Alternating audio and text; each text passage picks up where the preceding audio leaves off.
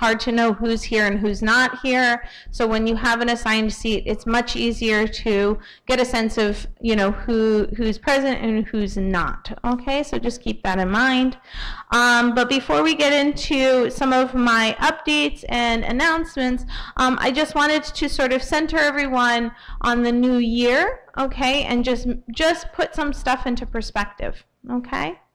So, you know, we're into the new year. We're about a week into the new year. And like I said last time we saw each other on Wednesday, I mentioned New Year resolutions, right? And kind of setting up yourself for this new chapter, okay? And some of you seniors, right, you have one more semester of high school, and then you sort of nosedive into your next steps, right? So a new year really starts, you know, a new chapter, but it also kind of, when you're a senior, it starts the process of your final semester of high school going into college. So I wanted to kind of think about, okay, what could I share with you? Because usually at this time of the year, everyone's talking about resolutions and goals, and those are kind of big things, right? Set a goal for yourself for the year, set resolutions, you know, make change. And so, you know, you've heard that before, but I wanted to kind of also bring to light that being present in the process of change is really important. So sometimes we focus on the goal, right? I have a goal. I'm going to be a doctor, okay? Or I'm going to lose weight, or that's my goal, right? And that becomes, we get blinders on that's what we have to do, okay? And we ignore the process to get there, okay? So while goals are really important, and it's important to set yourself up and help yourself grow and evolve, it's also important to be present in your process, okay? What does that mean? It means being aware of how you're changing and celebrate yourself as you're changing, okay? Some of you, you know, your goals might be academic. I'm going to be a straight A student. Well, okay, that's good, right? That's an awesome goal. But sometimes it takes work, right? And maybe it's not something you're used to doing, okay? So celebrating, giving yourself milestones, being part of the process. Okay, I want to get straight A's. How do I get straight A's? Well, I definitely need to communicate with teachers more, but I don't like to, right? I get nervous. I don't know how to communicate with teachers. They're intimidating, okay? How do I get to where I need to go? Well, I make small steps. You know, maybe I raise my hand. I'm confused, okay? Sometimes just even saying, I don't understand is a milestone, right? Because we don't like to admit we don't understand something, right? So being able to say to a teacher, I'm not understanding what you're saying, that's big, okay? It might seem small, but finding the words to communicate what's going on with you is actually a big thing. Okay, and that's a milestone towards your goal, right? So I want you guys, you know, the goals that you set at the beginning of the year are super important because it focuses you, right? You want to stay focused. You want to kind of have a direction. But don't get blinded by that goal where you're not realizing your own growth on your process towards that goal, okay? Celebrate, you know, the small victories as well. Be aware of them, you know, because at the end, maybe, you know, some of you seniors might be like, I want to get into this school. That is my goal. That is my purpose. I'm getting into this school. And then you don't get into that school, but you get into a really good other school. If you're blinded by your one goal, you might not be able to be aware of the other things that are happening, okay?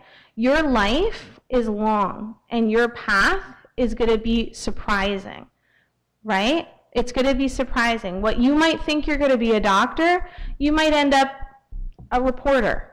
You know, you don't know, right? So just being part of your process and part of your path is really important because you're going to look back and you're going to wish you had been plugged into your path more, okay? Appreciative of your path more because it's unique. Okay, and it's yours, okay? So set your goals for this year, set your resolutions, okay? But then also just be a part of your path.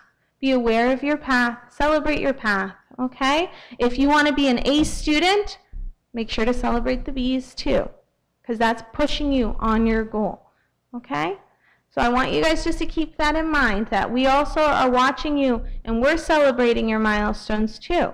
You know, your teachers meet in their staff meetings and they talk about your milestones, your positive milestones. You know, so-and-so is really plugged in. I've never seen him so plugged in. So-and-so is asking for help. Like, that's awesome.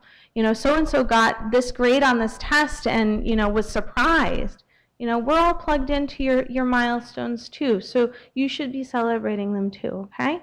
So everyone in here has a process before you and a path. And, you know, just be a part of that. Be plugged into that. Don't let that sort of be the thing you're not checked into. Okay?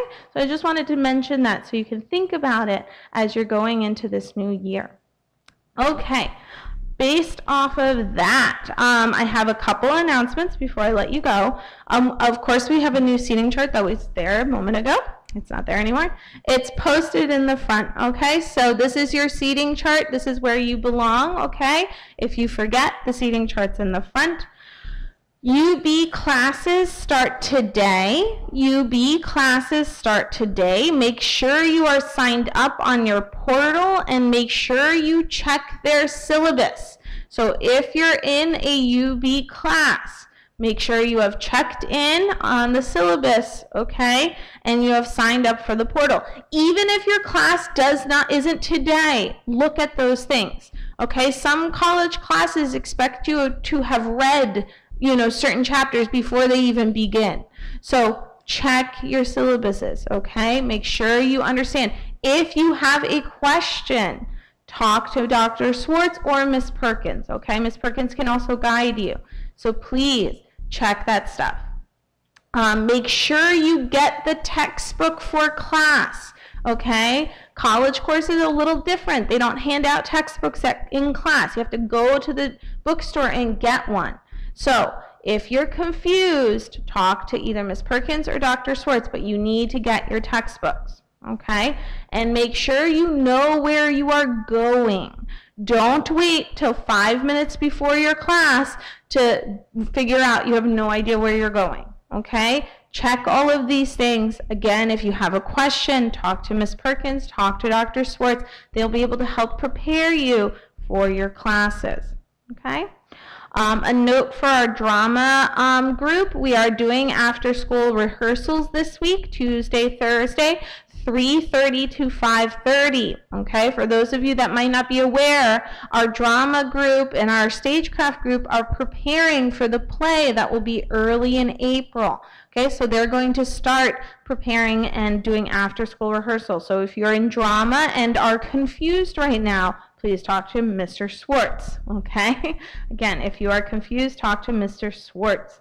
Mr. Keiss is out today. He has a cold. He is out. So the gym, instead of everyone going to PE today over at Wheeler, it will be more like a study hall. So the assembly room will be the study hall set up for local students, and dorm students, you are able to go up. So just please make note of that when you are in the office, that if you're going up, okay? Are there any other updates? We will be doing our community service project next Friday. Oh, no, not next, this Friday. Okay, there is a community service project this Friday. We are going to the local library to help them organize books. So we're going to a local library to help them organize books. Ms. Gonzalez will be putting out the sign-up sheet, okay? So please sign up. Remember, dorm students, I am not signing you up. That is your responsibility. Seniors, we're getting close to graduation. You will not graduate if you have owed hours. So please check with Ms. Gonzalez about your hours. Do you have enough to graduate? If you do not have enough to graduate, come see me. I have some projects that I can give you that you can work on for hours, okay? That being said, are there any other announcements? Are we good? We're good? Nothing? Nothing? Okay, then. Oh, yes, Ms. Hall. Yes, next week, Monday, is Martin Luther King Day, so we're looking at a 3-day weekend, okay? So keep that in mind. So you have a half day this Friday with community service if you sign up, and then you have Monday off, okay? There is a storm coming this week that just to keep an eye on. It does not look like snow. Sorry. It's in the 50s. It's good, but it looks like a lot of rain. So anyway, keep that in mind. Also keep in mind, now that we've had a little bit of snow, if there is a snow day, okay, that you can please check the local Bridgeport Public Schools. We mirror, most of the time, we mirror what the public schools are doing, okay? So keep that in mind. If the snowstorm is imminent and it's really bad, they might call it the night before, but most likely it'll be posted early in the morning the day of, so just keep that in mind, okay? So we mirror it. Once we are aware of the decision, we usually send out a text, email, all of that, but just keep that in mind now that we've had snow. I don't know if we're going to get more snow, but anyway, just keep that in mind that that's how we communicate that there is no school. Okay, we do have a dorm student meeting tomorrow after school, dorm student meeting. Okay, other than that, I think we're good. Have a wonderful day, a wonderful week. Good luck, good luck, good luck.